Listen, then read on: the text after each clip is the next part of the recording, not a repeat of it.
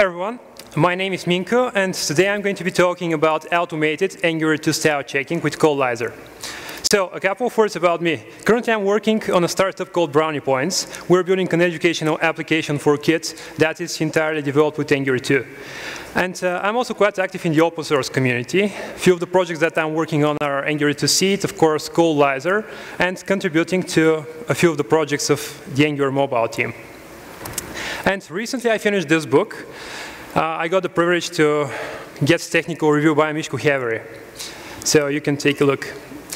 Today, we're going to talk about best practices and how we can apply them to our project in an automated fashion. But before that, a little bit of a story time.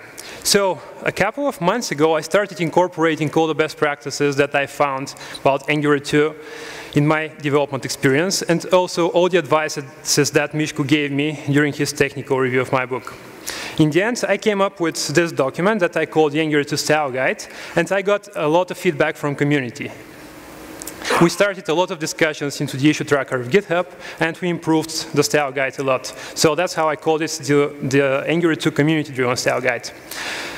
A little bit after that, Igor from the core team asked me whether I want to work together with him and John Papa on the official Angular 2 style guide. I was super excited about this, so of course I accepted. And we were going to incorporate all the best practices from the Angular 2 community-driven style guide, all the best practices discovered during the internal usage of Angular 2 inside of Google, and all the amazing job that John Papa did in his Angular 1 and Angular 2 style guides. So we came up with this document that Brad announced during the keynote session, the first day of the conference. And what the Angular style guide actually is. Well, it is a list of guidelines on building Angular applications. Now, I have highlighted the word guidelines here because that's what the style guide is. It is giving us guidelines, not rules. So this means that we can eventually modify some of these guidelines or add our own specific guidelines. Now, let's trace the process of how we can integrate the Angular style guide inside of our project. So first of all, the senior engineers inside of the team are going to sit together, and they're going to discuss each individual practice from the official style guides and eventually somehow modify it if it is strictly required. They will add some specific practices to the project, and after that, they need to make each individual team member of the team familiar with each individual team style guide, practice from the style guide. And this is because after that, on each code change and also legacy code, of course, we need to verify that the altered code or the refactored code answers these styles. And the process of doing this is usually code review. How many of you did code review during the past week? All right, a lot of you. And how many of you really enjoyed doing this code review? I mean, we're very happy to do that. Like 2 hands? I'm not counting you. Right, so code reviews, they're not very fun because they're manual, they're boring, and they're kind of error-prone. First of all, they're manual because we're doing them by hand, and they're boring because, well, we're not reviewing super exciting functionality every day. And they're error-prone because, well, we're humans. It happens to make mistakes.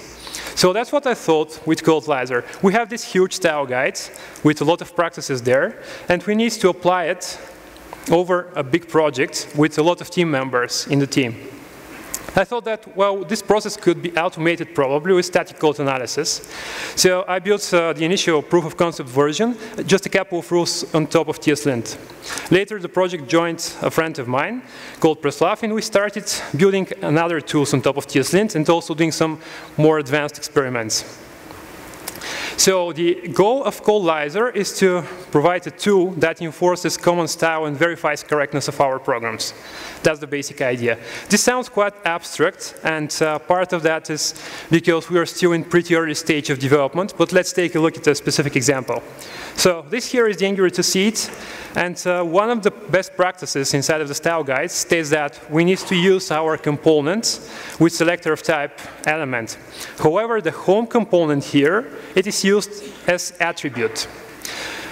So we are violating the best practice. When we run go-plint and wait a little bit, we're going to get an error. And since the error message is quite short, when we click on it, we're going to get redirected to the exact section from the Angular 2 style guide where this, yeah, thank you.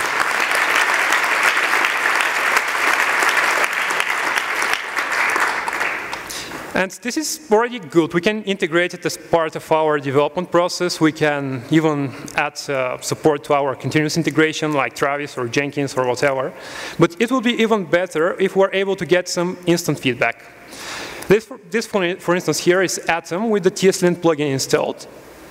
So we're getting warnings each time we violate any of the rules inside of tslint.json. Also, if we violate any of the best practices inside of the style guide.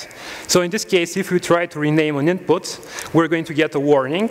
Same happens if we try to implement a lifecycle hook without implementing the corresponding lifecycle hook interface. This applies for basically any editor that has TSLint plugins. This means that you can do this in Atom, in Visual Studio Code, you can do this in Vim or WebStorm, whatever you choose. Currently, the tool is based on TSLint. We'll take a look at the future plans just in a little bit. What surprised me was the adoption of the tool. So initially, I introduced it to the Angular 2 seed project, and a little bit after that, Patrick from Angular class, he added support inside of the Angular 2 Webpack starter.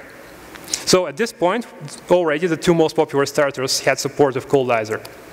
What happened later was that Igor from the core team, he suggested that Codelyzer, at this time ng-conf, could be a good fit for the Angular CLI. So I was super excited about this because my little tool, was going to get part of the official Angular CLI. So I added this integration just a few days after his suggestion. So we can already use Codelyzer inside of the Angular CLI. Yeah.